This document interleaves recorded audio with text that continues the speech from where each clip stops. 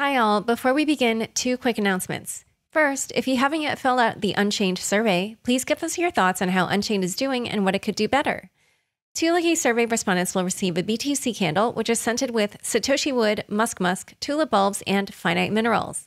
Head to surveymonkey.com/r/unchained2021 to fill out the survey today. Again, that's surveymonkey.com/r/unchained2021. Second, as I mentioned earlier, I am now writing a blog on Medium. This week, I have a little post on my interview with today's guest. And that's because she's an artist. And so what better way to complement the show than to showcase some of her art? Head to medium.com/@LauraShin to check out the post and to see the art that we discuss in today's fascinating interview. Again, the URL is medium.com/@LauraShin, and be sure to follow me there. And now onto the show. Hi, everyone. Welcome to Unchained, your no-hype resource for all things crypto. I'm your host, Laura Shin, a journalist with over 2 decades of experience. I started covering crypto 6 years ago, and as a senior editor at Forbes, was the first mainstream media reporter to cover cryptocurrency full-time. This is the September 21st, 2021 episode of Unchained. Looking for crypto market data that meets institutional standards? Digital Asset Research delivers curated and vetted crypto market data. Get crypto pricing and verified volume data, crypto asset reference data, and token and blockchain event tracking. Learn more at digitalassetresearch.com. Ledger is the secure gateway to buy, exchange, and grow your crypto. No need to use different platforms to manage and secure your crypto. You have one place for all your crypto needs. Visit ledger.com and make your crypto journey easier and safer. The Crypto.com app lets you buy, earn, and spend crypto all in one place. Earn up to 8.5% interest on your Bitcoin and 14% interest on your stablecoins, paid weekly. Download the Crypto.com app and get $25 with the code LAURA. The link is in the description. Today's guest is Rhea Myers, artist, hacker, and writer, and senior smart contract developer at Dapper Labs. Welcome, Rhea. So listeners of the episode with People Pleaser will remember that it originally featured 2 guests, but one guest's audio and video files were lost in the ether. And that person was Rhea, and I'm so glad to have her back now because Rhea is a true OG crypto artist who was making blockchain-based art even before NFTs really existed, which is kind of hard to do as far as I can tell. So Rhea, why don't you get started by telling us what it is that you used to do before crypto, how you got into it, and how you got into crypto art and NFTs, and also a little bit about what you do now. Sure. So I went to art school a very long time ago, and I did digital art, and I decided that sort of rather than have a struggling career as an artist with most of my time spent making the money to support my art, I would have a struggling career in software development and take the money from that and use it to make art. So I sort of worked in industry. I kept making art, not least because making art is how I learn about things, it's how I understand the world. And I sort of just kept making sort of different kinds of art using computers. There's a famous essay about techno-utopianism called The Californian Ideology by Richard Brarbrook and Andy Cameron. And I joke that I sort of took that as a manifesto. It's not, it's a critique, but I've sort of accidentally ended up tracking each development in technology and what goes with it, and making art out of it. So I have sort of generative art bots on Tumblr that are still cranking out several drawings a day. I did some experiments with AI art like everyone else a couple of years ago and decided that it probably wasn't going to be a major direction for me, which is a shame because I'd been looking forward to doing something like that since I was a kid. And then when I sort of moved to Canada 8 years ago because I met a nice Canadian and she married me and imported me. I was unable to work for a few months because we were sorting out my permanent residency and I was just staying here as a guest. And I was walking around Vancouver a lot looking at the sort of changing city skyline and going to a lot of crypto meetups because that was a new thing. Nobody really knew each other there. So as a new arrival, I was just sort of, one of the many new people at this thing. And I got to see sort of, the fire in people's eyes as they talked about this world-changing technology. And I got to see something else in sort of some people around the edge of the room's eyes as they sort of saw this way to make exciting new businesses and maybe extract some money from the other people. And I was struck by this because I'd seen this before. I'd seen this in the internet scene and the net art scene in the UK in the 90s. And so I sort of dug into it and I learned about the technology. And as I say, the way I learn and understand things is through making art. So I started making art about it. I crafted some Bitcoin transactions as art. That's something you can do if you're an artist. You just get to do something and declare it art, which is very useful to be able to do because if it goes wrong, you get to say, hey, it's part of the artwork. This is great. Which is just as well because I forgot about change transactions during my first Bitcoin transaction and sent all of the money that I didn't send to the transaction I made to a miner. So some miner somewhere got a load of Bitcoin from me. So that was a good learning experience and a good art experience. So I started out with Bitcoin transactions, moved on to Doge Party, which is the long forgotten fork of the counterparty system, which works on top of Dogecoin rather than Bitcoin. And then when Ethereum was starting to be proposed as a thing, I was just ready for it. I'd sort of done some work on other systems. I'd really dug into the ideas around it. I was enjoying playing with the limitations of the systems, and I saw Ethereum. And it's like my original pitch to myself was it's Bitcoin with loops. You can do all the codey stuff you can do on Bitcoin, but you can sort of add more logic to it and sort of do interesting things with that. So I 2014 I was making Doge Party tokens, counterparty tokens, sending Bitcoin transactions, starting to look at how Ethereum could be used for art making, and not just for artworks, but for sort of commissioning art, for critiquing art, for exhibiting art. And around that time, or possibly just slightly before, Margaret, coin artist from Blockade Games, sort of popped up like, the character in a secret agent movie who comes along and says, hey, I've got a mission for you. Would you like to do this? And sort of she was doing these amazing, what's at the time called alternate reality games, although they're now crypto puzzle trails. And I'd seen the first one she'd done and not really understood it, but then realised there was something there and worked very hard on understanding it. And I helped Marguerite out on sort of the actual cryptographic element of some of the puzzle trails. She'd say, I want to do this. Can we do this? I know these algorithms. Is there anything slightly different? And that sort of culminated in the painting she made called Torched Hearts, which is the one of the doves and the flames and the chessboard and all the flames around the edge.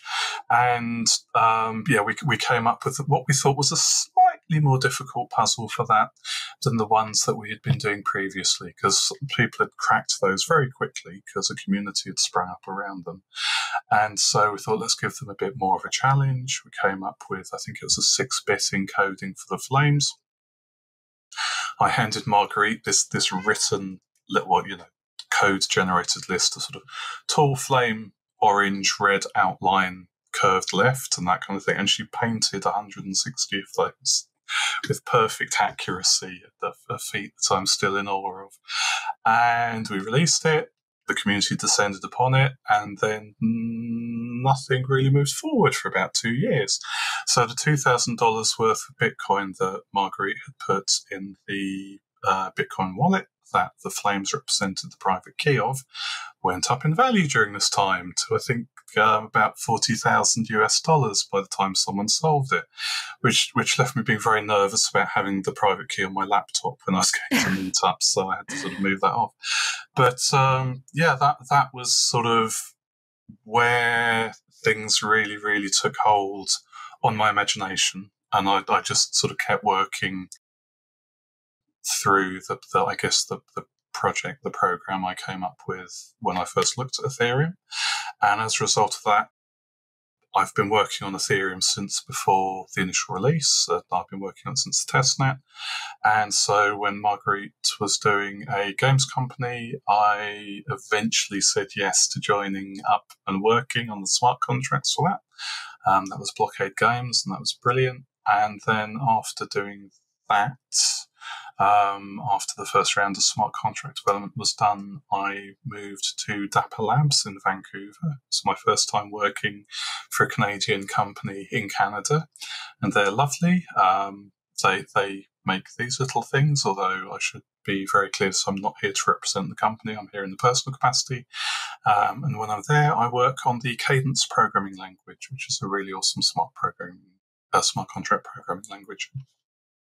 And it's sort of like Flow's version of Solidity? It's sort of it is to Flow as Solidity is to Ethereum. It's a very, very different kind of programming language, very deliberately so.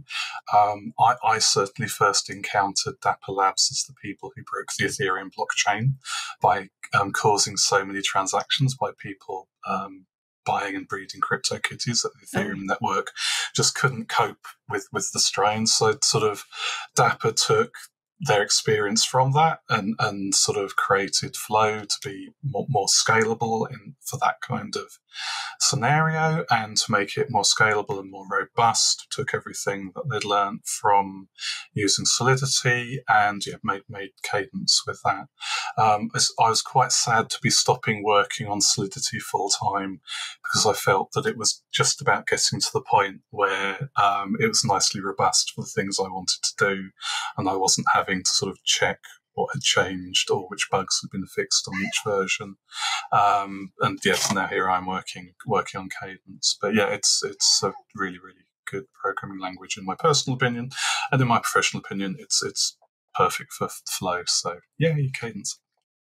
One thing I will say is that I had some of my real life friends who are not into crypto read my book, and hilariously, one of them, even though CryptoKitties is not like a major plot point, it's definitely mentioned, obviously, because it's a huge event in Ethereum's history. But even though it doesn't go super in depth into that, when I asked her thoughts on the book, like one of the things she just had to say was like, "Oh my God, that CryptoKitties thing! Like, I think that's so crazy. Like, why were people?" And she just like didn't get it. Even now, she still doesn't understand NFTs. But anyway, so I actually want to go back to some of the Bitcoin art. Like, so what did you have to do? Like, what were those art pieces? I'm so curious. So there are various different traditions of art in what I will shorthand as Western or international art. Art historians can sort of take me out and rough me up later for phrasing it in these terms. I'm just shorthanding this. So one of the art movements that really interests me is from the 1960s and 70s in America, Europe, and elsewhere. And that's conceptual art. And conceptual art was a reaction to a very specific set of historical circumstances in the art world at that time. You had the first generation of artists who had been professionally trained in anything resembling a sort of art degree type art school setting. You had the sort of absolutely iron grip of Greenbergian modernist art criticism. For those of you who don't know, there's this sort of one art critic who had amazing power over the imagination of what people thought art could do, even if he didn't have the sort of actual power to make and break artists so much at that point. I think his first name was it Saul Greenberg? Oh no, sorry, it's Clement Greenberg. Clement, great, that's right. Yes, that's right. yeah. It's an interesting name. There was this entrenched system of art exhibition, of art review, of art promotion, which if you're an upcoming young artist, firstly, didn't have access to, and secondly, it just looked sort of really boring and sort of not very much to do with the art. So various different artists decided they weren't going to have anything to do with that, and they just sort of, they didn't know what to do instead of it, so they just carried on. And over time, sort of the conversations became the art, or different mathematical propositions became the art, or sort of, proposing to do things that they couldn't actually afford to do because they weren't part of the gallery system, became the art. And this was sort of very interesting because whilst artists have always sort of proposed artworks or sketched out artworks or something, there's always been this sort of final stage of a patron or the market saying, okay, I will give you the cash to do this. And conceptual art just short-circuited that. It took that out of the loop. Artists could sort of do their thing, and the art world couldn't say, no, you can't do that. I'm not going to give you money for it. Now, the art world and capitalism in general likes nothing so much as something that it can't buy. So very quickly, conceptual art became recuperated by the art world, and you will now find very, very, very stylish, enormous, great big text installations in galleries and sort of very carefully preserved little bits of computer printout from 1967, which are now worth tens of thousands of dollars, whereas at the time the artists making it were basically parodying what people were doing with art at the time. But for me, the interesting thing was this encounter between art and commerce, this encounter between art and network technology. At that time, people were sort of, using cheap jets travel to get around. They were using long-distance phone calls. They were using video systems, teletypes, the old the text printing network. And the way artists made use both of the possibilities and limitations there just struck me as a very useful precedent for how I thought blockchain art could go.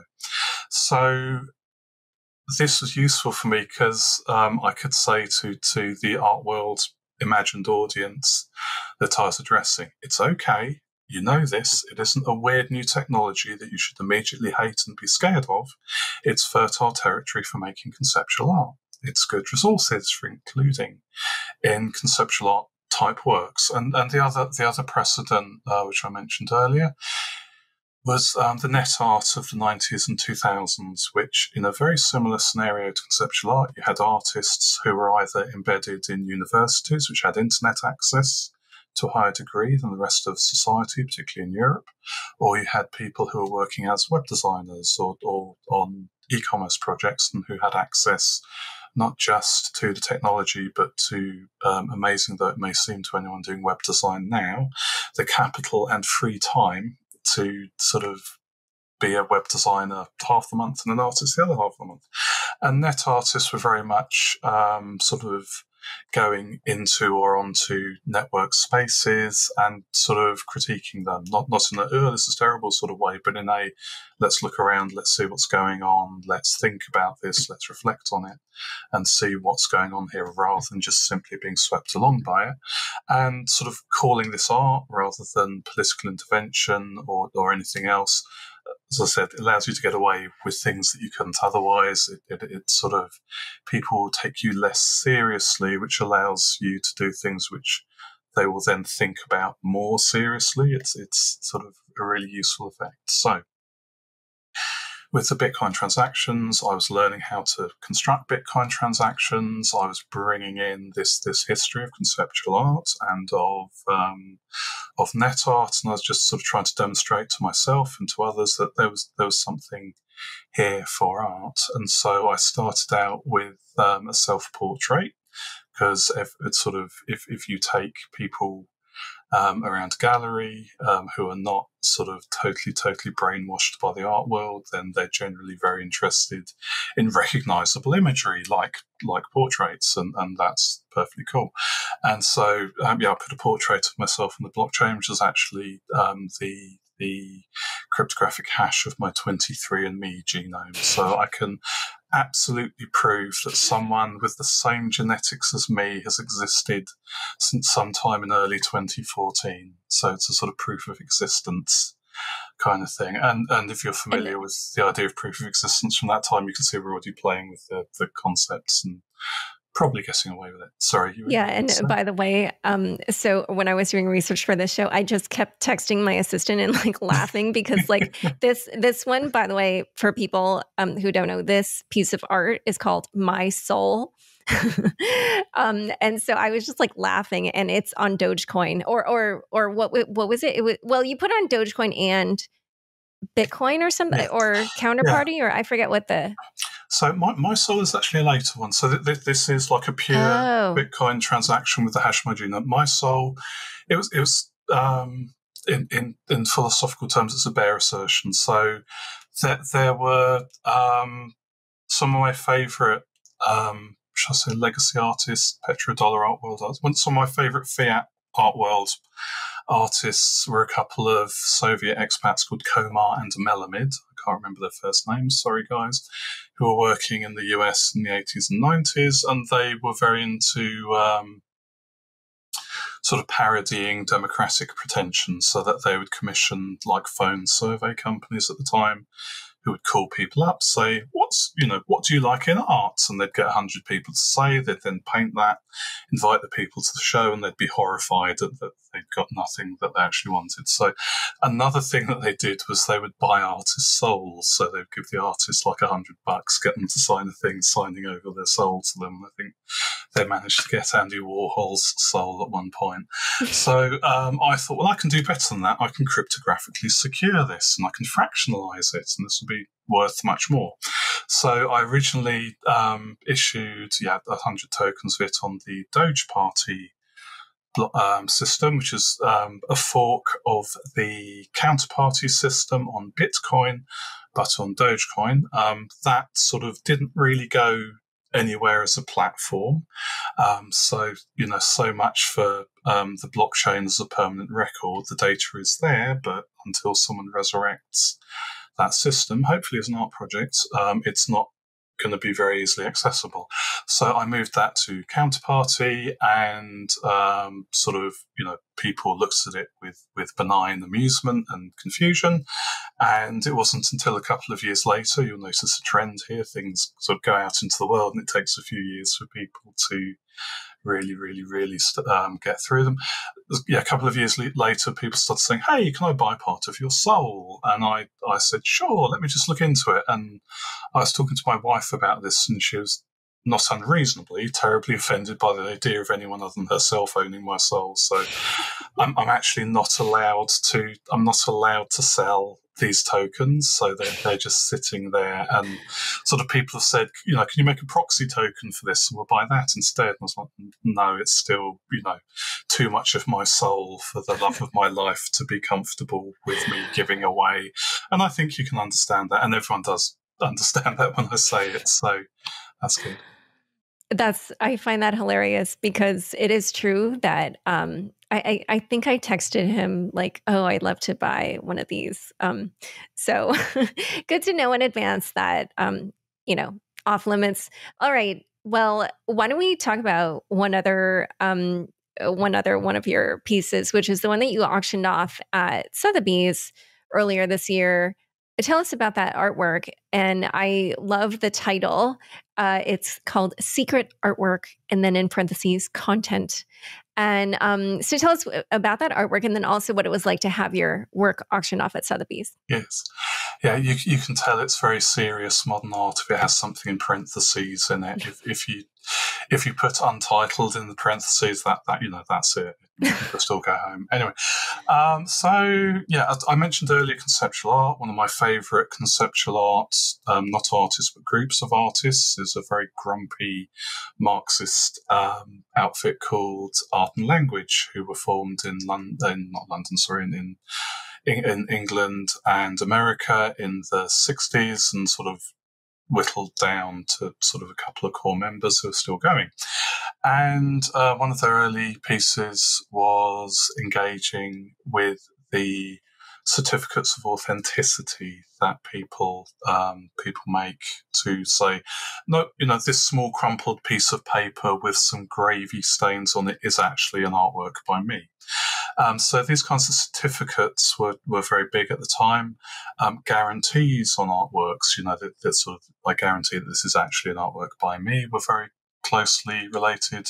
And so Art and Language sort of took this, ran with it, and made a perfectly black painting with a little certificate by it saying that the content of this artwork is secret and known only to the artist.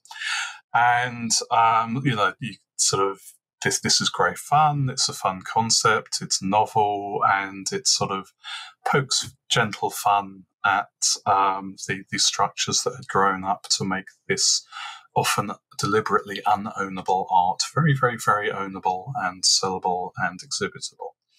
So the reason I dug into this particular part of my toolbox was a nice curator and other kind of activity person called Sam Hart was curating a show in the old San Francisco Mint.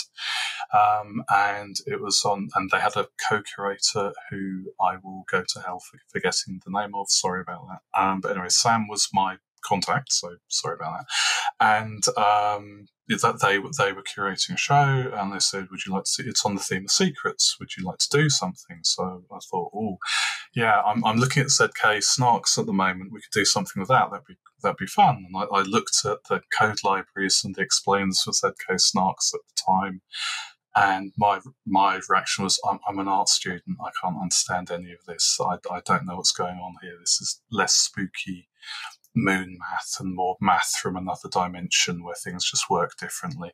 And the sort of the toolkits were there, but very rough and ready at the time. So I had to go back to Sam and say, "Oh yeah, I'm not going to be able to do this like that. Let's just do what we always do and do a cryptographic hash and do something with that." So rather than a nice blank canvas with a certificate next to it, I sort of came up with something that would be interesting to go in an artwork, created the cryptographic hash of the text of that, saved the original text somewhere in a bank vault or a cave in the top of a mountain or somewhere that people will not be able to access, having learnt the lesson about not keeping things on my laptop. I personally genuinely cannot remember what it was now, but I can access it if I'm ever taken to court to prove that I did have an idea. So yeah, we took the cryptographic hash of that. That's secure until someone breaks SHA-256, and then that's sort of placed on the blockchain with the token as some data associated with it. And then there's a nice web front end, so like it's a dApp. The front end tells you absolutely everything it can about the token. It just scrolls it up the screen like watching a block explorer showing new transactions coming in. So it tells you when the contract was created, the address of the contract. It tells you the transaction that created the token, the number of the token, the cryptographic hash contained in the token, the transaction that created the token, the block that created the token, the time of it. It tells you all of these irrelevant details. It tells you them in written text. It tells you them in numbers, in shapes, in colours, in musical notes is one of my favourites. And you need to make sure... Emoji, yes. You have to make sure that you've got a good, solid Unicode font installed on your device that's showing it. So it tells you absolutely everything in every way it can as this grand distraction from the one thing you want to know, which is the thing promised in its title, which is the actual content of this notional artwork. And for me, this is a nice, I'm going to use the word allegory in an artistic context, which will get me taken to art jail, but it's a nice parallel, I guess. It's a nice parallel to the experience of public key cryptography. You have these two guarantees with public key cryptography. You have one of absolute secrecy. No one will be able to guess what has been encrypted with your public key. And you have this other guarantee of absolute identity. Nobody else can forge a signature that you have made with your private key. So you have this interplay of knowing absolutely everything about someone via their cryptographic key, via their public key cryptography system. And yes, at the same time, there's just something hiding behind it. And sort of as I went on with this project, that really became, for me, very much what it was about, because I make art when it doesn't leave me alone. Sort of the idea comes to me and I can't get rid of it. And after a while I go, okay, I'm going to make you. I'm not going to think about you too much. I'll work out what you are about afterwards. And to be clear, I'm not just sat there with a lightning bolt hitting me. I'll be sort of reading lots and lots of crypto theory and looking at lots and lots of art, and my subconscious will be churning away in the background. And this one came to be very much about the sort of dialectic between absolute identity and absolute secrecy in public key cryptography, and sort of, it's as with much of the art that I've made about crypto, it's a nice way into thinking about those ideas. If you are unfamiliar with public key cryptography, and we're certainly not born naturally knowing how RSA or ECC works, this experience of being able to provably see everything about something but not quite knowing what's behind it is a useful way to start thinking about those ideas. And it looks fun when you project it or show it on the screen in a gallery. It's got some movement in it, which is always good for drawing the eye. So I made this for the show. It was exhibited in the show. It was projected on the lovely solid metal walls of the vault of the old San Francisco Mint, which was absolutely delightful for a crypto artwork. And as is a common thread in these stories, I then forgot about it for a couple of years until the Sotheby's auction was being organised, and we were talking about, what I had, which was sort of both very early on and could be easily sold, because a lot of my early work I very, very deliberately made unsaleable due to sort of art world hangovers about money being bad, and also to sort of critique the currency basis for blockchain and sort of obviously cryptocurrency.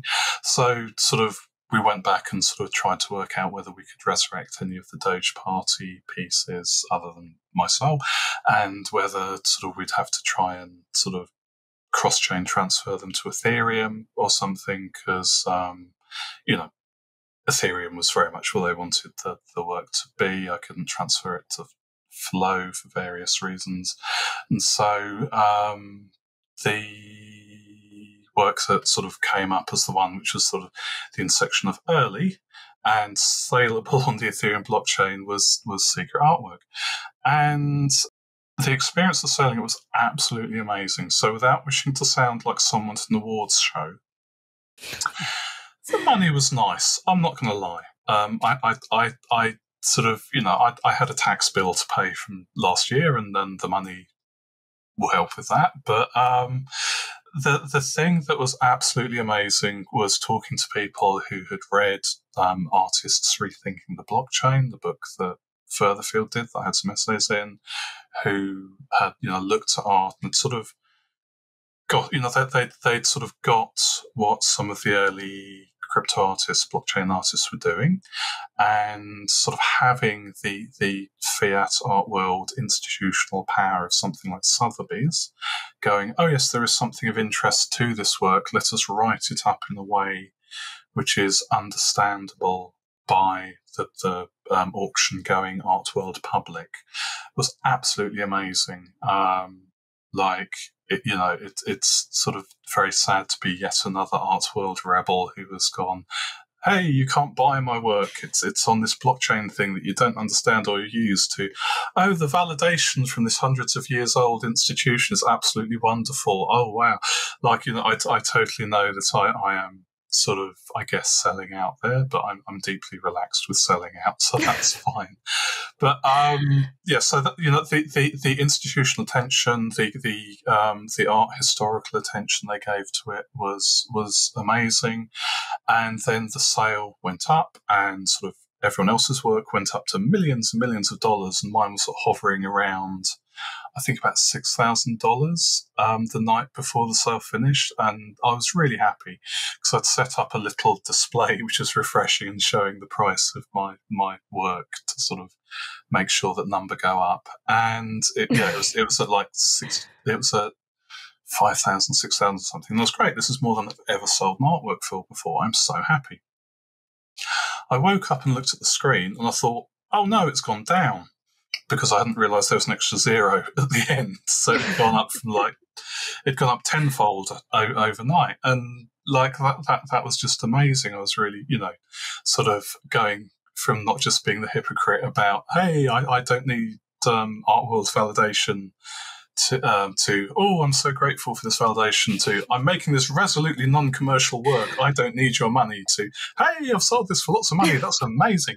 So it was just and the thing that to get back to my awards show speech, the critical attention that it got, that got me, was amazing, because having been not quite shouting into the void for how long was it, since 2014, like Artists Rethinking the Blockchain was published in 2017. I thought, oh, this is great, it's a book about blockchain art, there'll be dozens of these in 2 years' time, and this will be a fun historical time capsule. There's still, to my knowledge, no other phrasing this delicately, sort of art worldy books on blockchain art. There are plenty of guides to making your own NFTs, and I'm not talking about those, but sort of actual factual sitting artwork people down and saying, hey, what's this blockchain thing? Or sitting now crypto artists down and saying, hey, what's this art world thing?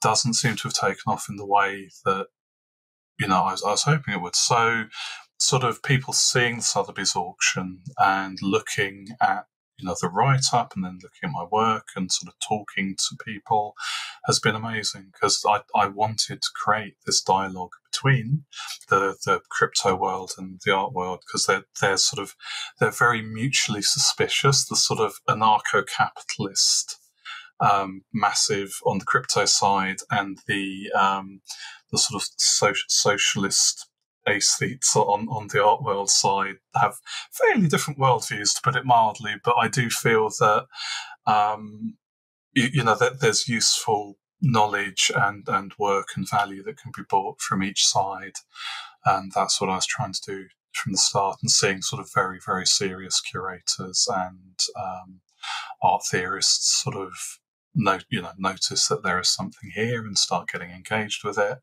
as soon as we explain to them that it's not all about $70 million image sales, that there's, things slightly further down the long tail that they should probably pay attention to. That's been amazing to start having those conversations. Yeah. So I want to discuss a little bit more about kind of what the NFT art world looks like, and your perception of where it's going. But first, a quick word from the sponsors who make this show possible. With over 10 million users, Crypto.com is the easiest place to buy and sell over 90 cryptocurrencies. Download the Crypto.com app now and get $25 with the code LAURA. If you're a hodler, Crypto.com Earn pays industry-leading interest rates on over 30 coins, including Bitcoin, at up to 8.5% interest and up to 14% interest on your stablecoins. When it's time to spend your crypto, nothing beats the Crypto.com Visa card, which pays you up to 8% back instantly and gives you 100% rebate for your Netflix, Spotify, and Amazon Prime subscriptions. There is no annual or monthly fees to worry about. Download the Crypto.com app and get $25 when using the code LAURA, LAURA. The link is in the description. Ledger is the secure gateway to buy, exchange, and grow your crypto. What you need is a Ledger hardware wallet, which combined with the Ledger Live app, gives you access to all your favorite crypto services and dApps from one place. All that with some of the best security. No need to use different platforms to manage and secure your crypto. You have one place for all your crypto needs. Visit ledger.com and make your crypto journey easier and safer. Does your firm need rigorously vetted crypto market data that's aligned with the latest regulatory standards? Since 2017, Digital Asset Research has delivered high-quality crypto data to institutional clients like FTSE Russell and Bloomberg. Digital Asset Research offers clean crypto asset prices and verifiable volume data that's calculated from highly vetted sources, crypto asset reference data, and an events calendar that tracks token and blockchain events like hard forks, soft forks, and client and application updates. Crypto data from Digital Asset Research is available through Refinitiv or directly at digitalassetresearch.com. Back to my conversation with Rhea. So you kind of said before the ad break something, I forget the exact phrasing, but just something about how you felt like the NFT our world, I think, was maybe going in a different direction from what you originally expected, or I can't remember how you phrased it. But so what did you mean by that? And what do you make of what we've seen so far? So I absolutely love NFTs. I think they're great. I think that artists being paid for art is a very good thing. And I have very little time for the frankly moral panic that we've seen from people who are determined not to think about NFTs. Sort of the energy usage gotcha that came up earlier in the year was sort of based on terrible math, terrible attribution of terrible math, and terrible thinking through of who benefits and who loses in this debate. The party political broadcast ends here. Sorry about that. So the thing that's interested me about the way the art world on-chain has gone compared to what I was sketching out in 2014, I sort of viewed contracts as the obvious unit of production for art, because I was thinking of net art, I was thinking of generative art, which has taken off recently and on-chain is great. And I was thinking, this is brilliant. We can write these little programs that are smart contracts. We can make it so that they can manage their own exhibition and get exhibition fees for that. And, this will be great. And it didn't turn out like that. And I've thought a lot about sort of not so much where I went wrong, but where I went different. And it was that sort of inherited art world disdain for sort of artists directly having anything to do with money, which is a very interesting social and moral phenomenon that we don't need to dig into here. But whenever you encounter people getting upset that artists are making money, do just pause for a moment and think, hang on, who else are you upset gets paid for their work? What's that all about? But anyway, I thought, hey, this is great. People will make smart contracts and they'll be like self-exhibiting and self-agreeing to be included in books, and they'll manage their own reproduction rights and that kind of thing. And this was very much because I was trying to avoid commodification of things as money. I'm trying to avoid financialization for art world's ideological reasons. And this meant that sort of when I was doing a book launch for Artists Rethinking the Blockchain at the Hackerspace Decontrol here in Vancouver, the people on before me were from this little startup called Axiom Zen talking about their CryptoKitties project, which everyone was very interested in, but that I only knew had sort of, congested the blockchain. So I was totally on a different path at the time where NFTs were becoming a formalized thing. It took me ages to get my head around the punks. It took me ages to get my head around Counterparty originally, and Cynthia Gayton and Skrilla on the old Art and the Blockchain podcast were instrumental in me getting my head around that. So, I was sort of looking in the wrong direction for ideological reasons. NFTs came in. People started making really interesting things from out of the gate. I love evolutionary art. I'm a big William Latham fan, who's this artist who did sort of swirly nautilus shapes and computer graphics that were artificially evolved forms at the time when you needed like a room full of equipment to do that. And the kitties having little genomes on chain, I absolutely loved. I didn't love everyone leaving after the kitties team talk when I was meant to be talking about my book, but some of the team stayed and they were great. So, I was looking the wrong way. People did interesting things with NFTs. I did start using NFTs where it made sense for a project. And then over time, I just noticed the prices going up at the start of the year. We had the Beeple sale, and everyone suddenly didn't know what NFTs were, didn't know what blockchain was, but they knew they didn't like it. And for me, the difficult thing about this was I'd noticed that lots of young, sort of marginalized people who I followed on Twitter were suddenly getting their first art sales, and they were getting money, which they wouldn't otherwise have, which was going on education, on rent, on food, on medical expenses, on medication.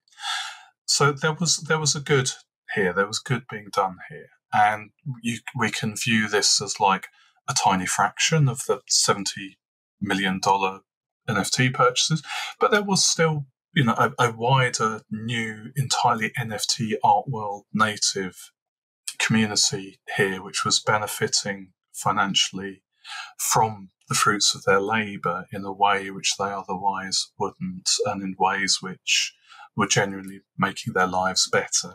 And sort of, for those of you listening who aren't really into making people's lives better, they're also helping the economy move. So, whichever angle you're coming from, this was a good thing.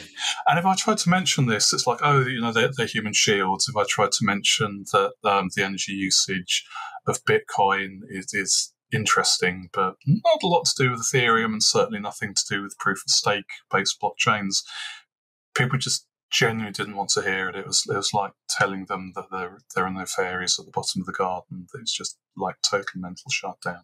Oh, and just out of curiosity, when you say because Ethereum does use proof of work, are you saying that because they use GPUs rather than ASICs? Or I live on the planet Earth. I'm a big fan of planet Earth.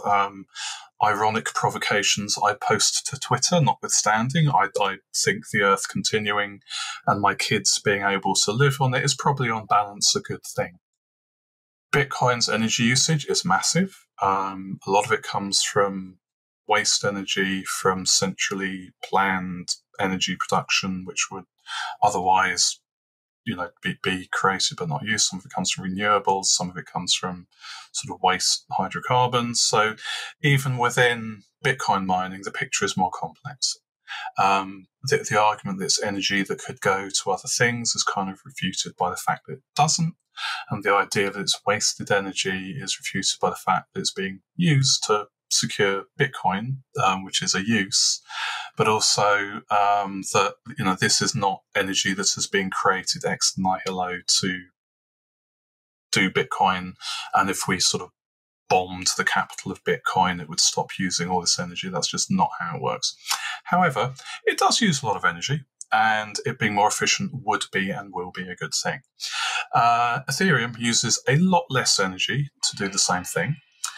NFTs by artists use a tiny fraction of that energy, and if they stopped doing that, it would still run.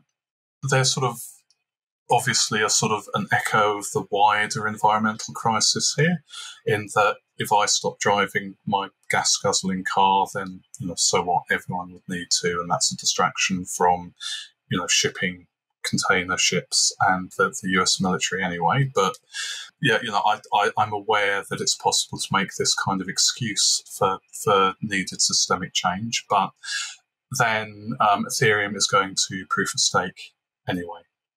And there are existing proof of stake systems. Flow, which you may have heard of, is an excellent proof of stake system. And some of the other popular chains that artists are now on are proof of stake systems.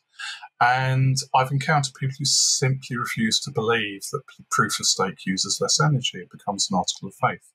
So, yeah, to unpack that, sort of, I look at this and I see a sort of, yes, alarming, but decreasing over time and to decrease more in the future use of energy.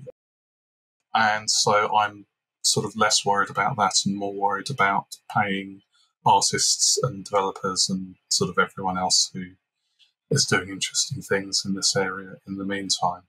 But yeah, sort of watching the NFT art world emerge, watching the platforms emerge, watching artists sort of explore different aesthetics in there, watching different controversies emerge has been absolutely amazing. It's sort of, I was late to the net art scene. I wasn't really in that because I was sort of busy with a young family and everything. But getting to watch this sort of new art world blossom from first principles has been absolutely amazing, and I absolutely love NFT art. And sort of as someone who's written very thorough sort of critical art theory around the idea of using blockchain to make art, and around the idea of tokenization, there is something here. There is something art historically, art critically here. It's very interesting to look at, and yeah, I just sort of, not uncritically, obviously, but quite separate from any other concerns. I'm just loving seeing what people are doing and getting paid for the first time and getting critical interest for the first time, and the communities that are emerging. So I think it's great. Yeah, I was going to ask you because I don't know if you saw the Met Museum director basically kind of said he didn't really see anything that was worth the Met doing with NFTs. So that's weird because he should probably look in their collection in that case. But so I think that's standard. That like no disrespect to the Met. I don't know that particular person, so this is a general comment rather than any kind of diss. But yeah, that will get column inches, that will get headlines. That's a perfectly reasonable thing for someone from a long-running art world institution to say. It's completely wrong. It's completely wrong. We see some very interesting things happening in NFT land. Tell me how it is that you think NFTs are changing art. I'd be so interested to hear that. Totally. Sorry. Yes. So NFTs are reinvigorating existing genres. Portraiture, which I mentioned earlier, there's some very interesting portrait work going on in NFTs. I know that they are portraits. And by that, you're talking about like profile pics, like pengus and royal bored apes. So PFPs are interesting. Coldies, 3D things are really interesting.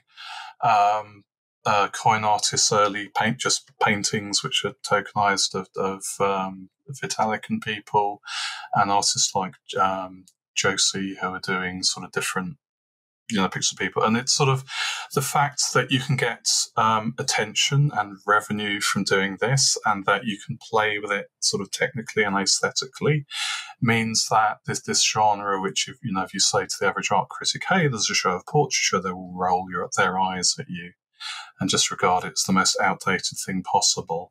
We're seeing here the start of experimentation with a genre as outdated as portraiture in a new and interesting way. We are seeing imagery and kinds of art that otherwise are pretty much by definition unsaleable. I mentioned generative art earlier, which is sort of art created by little computer programs. You can download the source code for most generative art programs from GitHub. Now the artists can, create things with that and sort of get paid for that, and that gives them more time to work on it and more critical attention for it. Yeah, just sort of people talking about different experiences in art. I've seen sort of African artists tokenize their art, get revenue for that, get critical attention. Transgender artists, many different kinds of experience, are blossoming in this new NFT art world. And even if we accept for a moment that there is nothing of interest there today for art world institutions, which I find absolutely incredible and would sort of raise both eyebrows at, the sort of the momentum that this technology has given to people means that there is work being done that wouldn't be otherwise, and it's going in directions that it wouldn't otherwise, and there will be something here. It's like sort of the Impressionists jumped on steam trains, and the results are still hanging in museums sort of 150 years later. So I think they are giving new audiences with new capital, new access to new art, and within that, it's enabling experimentation. I remember, like back in the 1980s, reading one of William Gibson, the cyberpunk author's early books, and one of the characters in it works in a gallery in Europe selling art that is too expensive for anyone to own the whole of, so that they're just spending their day buying and selling shares of art to deal. So this is fractionalized art. And yes, this is something that you can do with existing financial systems, but blockchain technology just makes art fractionalization incredibly easy. It makes collaboration to sort of collect and curate and sell work. Again, people can already do this, but it makes it fantastically easy to set up a DAO, start buying crypto artwork, start sort of exhibiting it on different virtual and real platforms, and to create a new context for the art. And it meshes nicely with new currents in art, which are technologically based, like AI art, like digital illustration art, like as I already mentioned, generative art, and it gives them sort of a reality anchor in people's minds. It's like, why should I pay you for this thing that you've spent your life learning how to make when I can just press a button and 20 come out? It's like, well, I can establish the provenance of this one that I, the person who's spent my life learning how to make this, have attached to this NFT. You can't press a button and make 20 of those. So yeah, it's sort of it's a world of possibility. And people are making good on that possibility, even sort of beyond the platforms that are making sure that people get paid for their art, or sort of make art fractionalizable, or so that you can set your artwork to day or night and make it configurable in interesting ways. And let's also talk about DAOs, because I think those are intersecting with NFTs in an interesting way. There's been some curation DAOs. We obviously, when we did the people pleaser conversation, she talked about the pleaser DAO, which just sprang up spontaneously. So what's your take on what's happening with DAOs, and how do you feel like that's changing art curation, or how will it change art curation? So I think DAOs are great. I've followed them since the People's Republic of Doug on the Ethereum testnet, which is a very early attempt at a DAO back when they were still called decentralized autonomous corporations.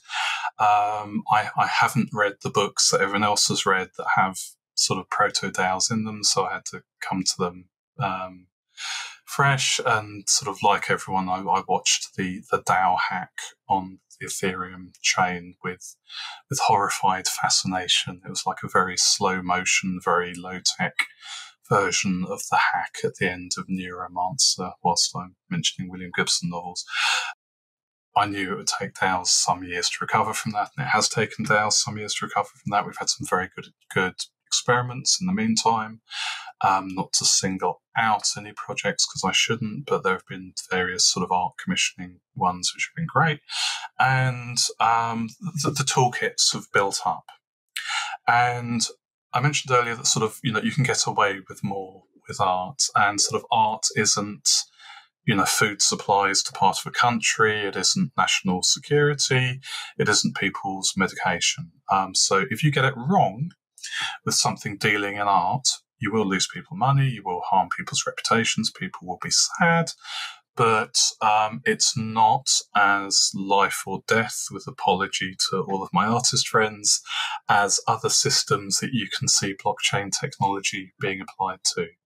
So yeah, art DAOs were an obvious way of doing things. I like artist groups. I mentioned Art and Language earlier. And I was desperate to see people use the blockchain for stuff other than immediate production of art. So yeah, the emergence of collection curation DAOs like Pleaser DAO, like Fingerprints DAO that bought some of my work, which is an interesting experience. I'm obviously implicated in some of this, so take anything I say about it with a pinch of salt, but I'm excited by this. This is precisely what blockchain technology should do. It takes sort of human organization, human coordination, and sort of makes it as easy to organize and allocate capital to projects as like the metaphor I think I used before was, if you imagine it's the difference between having to set up like a movable type press from the Renaissance and sort of, put every letter that you're going to print into a thing and then squeeze something down.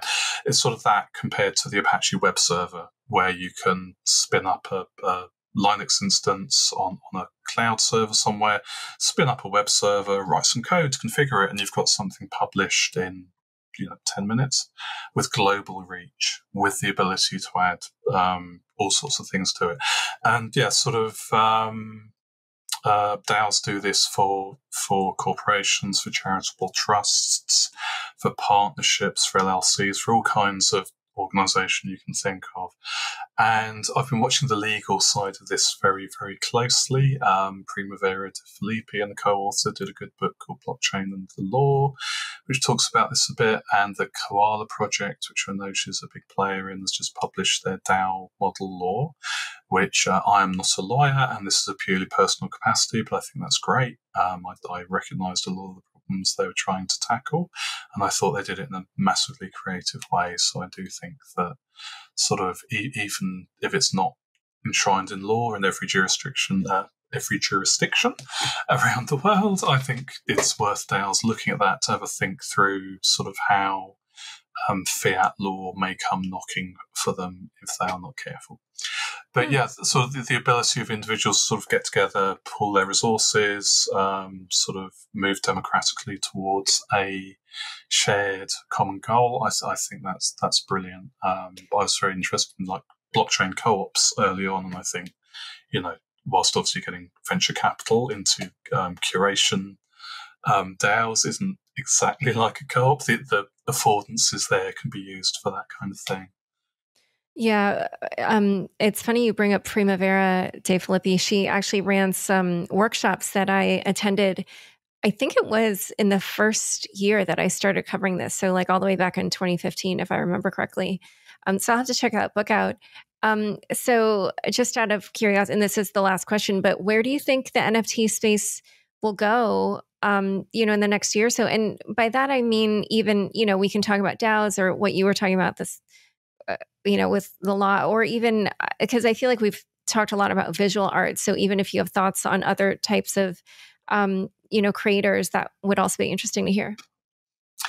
So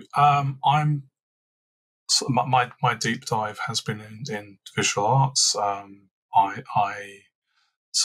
love the Holly Plus DAO because I'm a big fan of sort of Vocaloid style music. I like Hatsune Miku, and I'm a big fan. So I don't know this DAO, Holly Plus. Sorry, Holly Plus. So it's Holly Herndon from the Independence podcast. So yeah, she's sort of created a sort of an AI version of her voice and licensed this through the DAO, and I think that's a really interesting way of getting ahead of the use of that kind of technology to, quote, steal people's voice. But beyond that, I've got my nose to the two-dimensional plane of art, and I can't really go much further than that. I'm very excited to see sort of, with apologies to all my free culture friends, I'm very excited to see sort of major IPs really leaping on to the blockchain. Obviously, sort of working at Dapper, we've got Top Shot and we've got other ones that are publicly known to be coming up, and some of those are ones I personally love. And it's sort of just the ability to get that connection to a brand, because I'm not a big no logo fan, unfortunately. I think brands can be fun. That's good. At completely the other extreme, as I said, seeing more and more people bringing in viewpoints that are simply excluded by mass media and finding an audience and a place for that using NFTs. I want to see that take off and continue, and sort of people to be surprised by the art they like and what it means, and sort of whose lunch they are paying for. And then I think sort of there are now so many NFTs out there. People are going to find more things to do, even with ones that aren't game tokens. There have been various attempts at getting people to sort of bring their tokens together and use them for sort of game type things. We did one of those when I was at Blockade, and that was great fun. But I think, sort of people using punks and other portrait style images as their PFPs is the first step towards sort of people getting more functionality, more value, more use from NFTs in ways that probably weren't originally intended for them. And we're going to see, systems and projects and companies springing up to say, hey, you should do more with your NFTs. Here are some fun things you can do. And as someone who is hashtag not a lawyer, but sort of greatly enjoys reading law with the knowledge that there is no worse interpreter of legal text than a software developer, I've been very interested to see the NFT art world slowly rediscover copyright and how this works in art and how artists think of this versus how the mass media thinks of this. Because artistic, technological, and legal ideas of originality and copying are very different.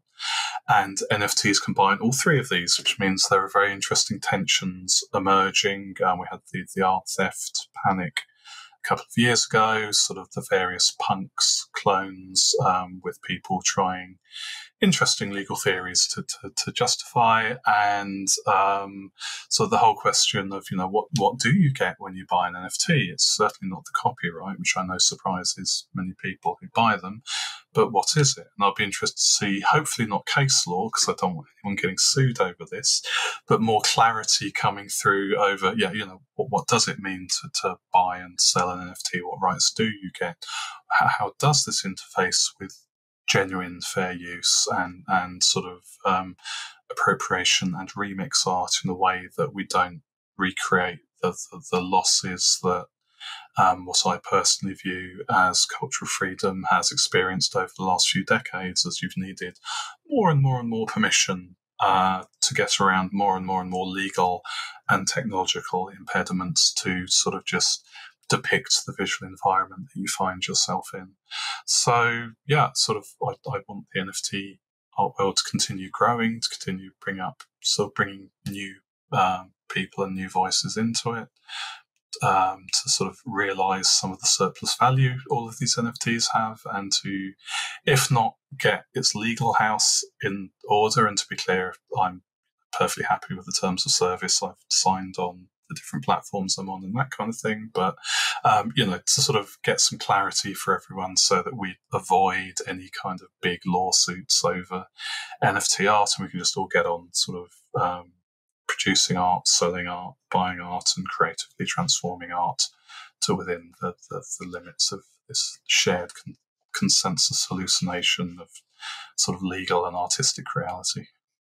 Yeah, and if people are interested in the legal issues, I did do an episode with Tanya Evans, Stuart Levy, and Ulta and Doni on all of this, and it was super, super, super fascinating. So I will put that in the show notes for people Awesome. Because, lots of misconceptions around that. All right, Rhea, this was so fun and exciting and interesting. I just love learning about your work. So where can people learn more about you and your art? Yeah, I have a website at rhea.art. That's RHEA.art. And if you go to rhea.art/newsletter, I'm starting up a good old-fashioned email newsletter so that people don't miss out on things that are happening with my art, because to my surprise and delight, there are lots of things happening with it at the moment. And I'm on Twitter as Rheaplex, RHEAPLEX, and I do respond to questions as long as they're nice. Yes, good policy. All right. Well, thank you so much for coming on Unchained. Yeah, thank you. It's been brilliant. Thanks so much for joining us today. To learn more about Rhea, check out the show notes for this episode. Unchained is produced by me, Laura Shin, with help from Anthony Yoon, Daniel Nuss, and Mark Murdoch. Thanks for listening.